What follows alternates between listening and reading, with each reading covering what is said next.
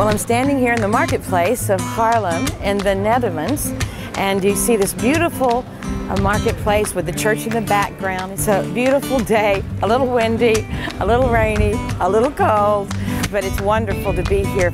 So right around the corner, we're coming to the clock shop that was the original location of the Ten Boom family, and we're going to go to the Corrie Ten Boom home. And today we're going to see what God did with an ordinary woman and did extraordinary things.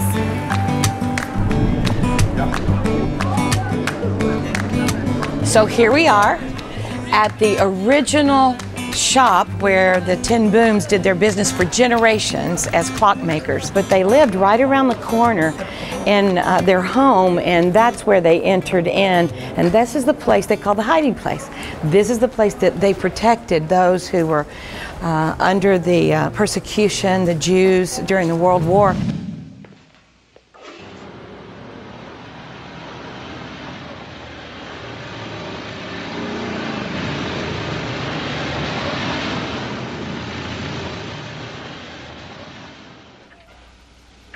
Papa, now!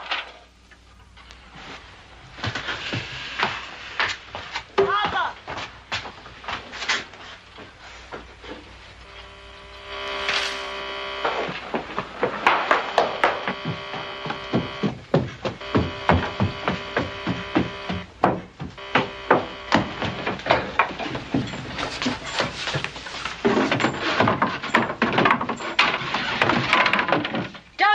How long? 47 seconds. They better not send us anyone wider than me. Hallelujah. Oh, Lord, we ask your blessing on this hiding place.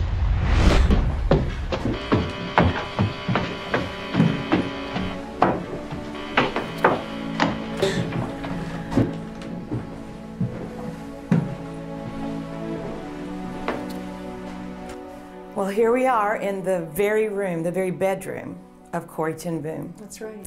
And it's a wonderful privilege, I'm sure, for you to be able to show this to people. What is their reaction usually like when they walk into the place where the real hiding place is? A heartfelt amazement that they can be in the very place.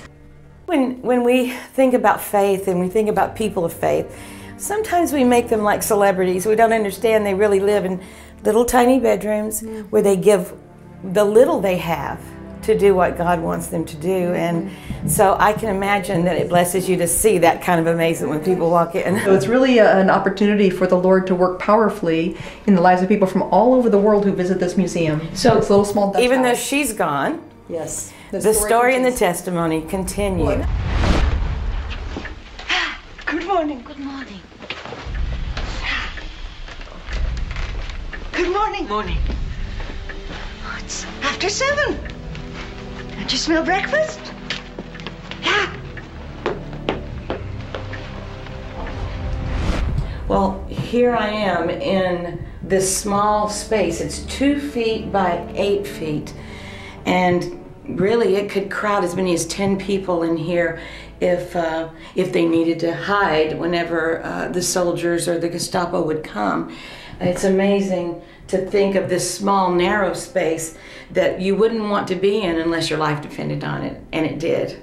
So I'm grateful to have this opportunity to stand here, and it really means something to me to know that, you know, God always makes a way.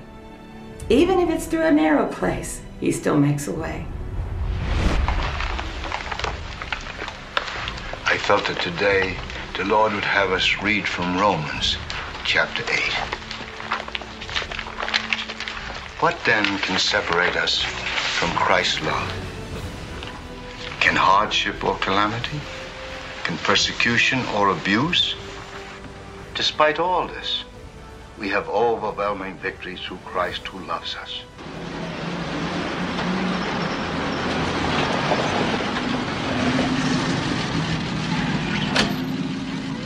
In all creation will ever be able to separate us. Around the side door. Come on.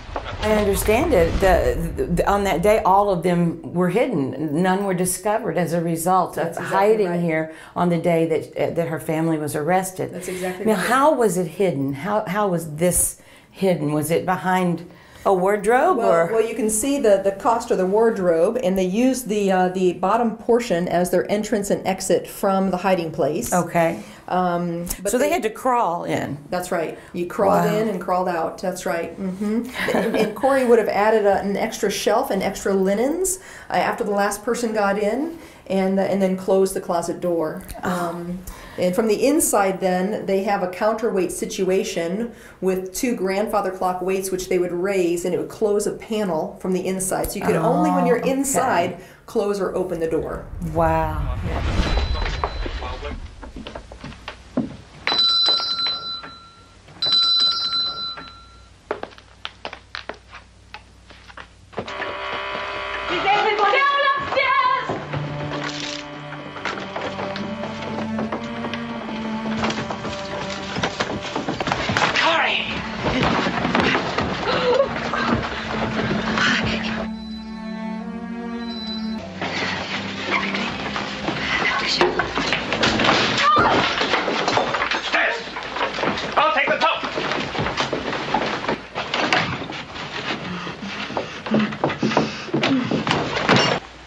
Juice! What juice? Lord Jesus, help me!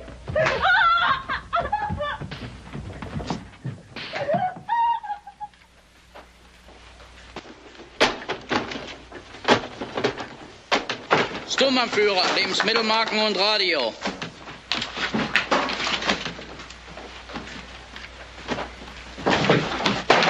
Corrie. Ihr Name? Bum, Casper.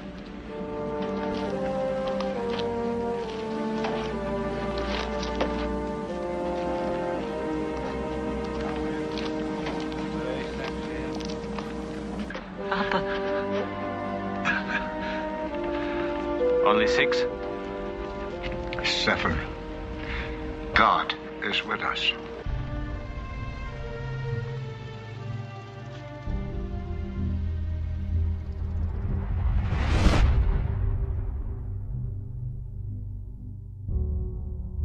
I'm standing here in the parlor where a prayer meeting happened every Monday night for 100 years. The Ten Boom family had been great believers and had been very bold about their faith all of their lives for generations. So God was preparing this place and these people for the moment when the great travesties would occur with the Jewish people. And I think about how God prepares us and we don't even know it. And God prepared them because they were faithful.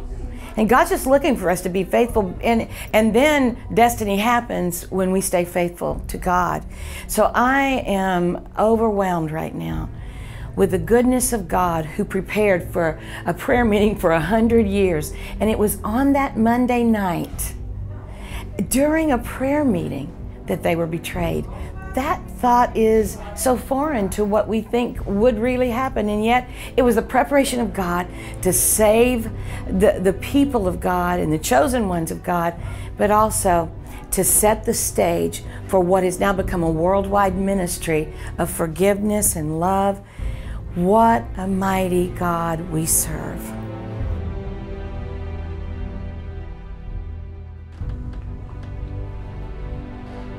And in that moment of helping others, they were betrayed themselves.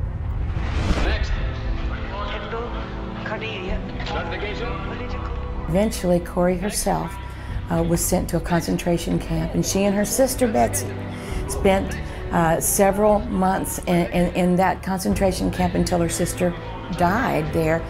Corrie had to live that whole time knowing that God's hand was upon her, even though it didn't feel like it.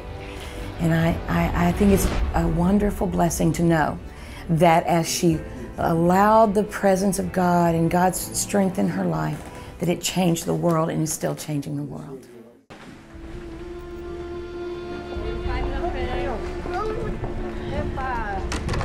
I leave here today inspired. How can you be in a place where so much courage was exhibited and not feel courageous? My favorite story about Corrie ten Boom is the story of she and her sister when they were in the concentration camp and they got lice, and they were very upset over that. And then they realized the guards didn't come around because they had lice, and that left them free to preach the gospel. I love the story because they not only began with one service, they had so many people who would gather there in that lice-infested place. They had to go to 2 services, and there were about 15 different countries that were represented, and God just used them. They were preaching the gospel in a lice-infested place. Makes me want to do something big and bold and courageous for God. I hope it makes you want to do that too. God bless you.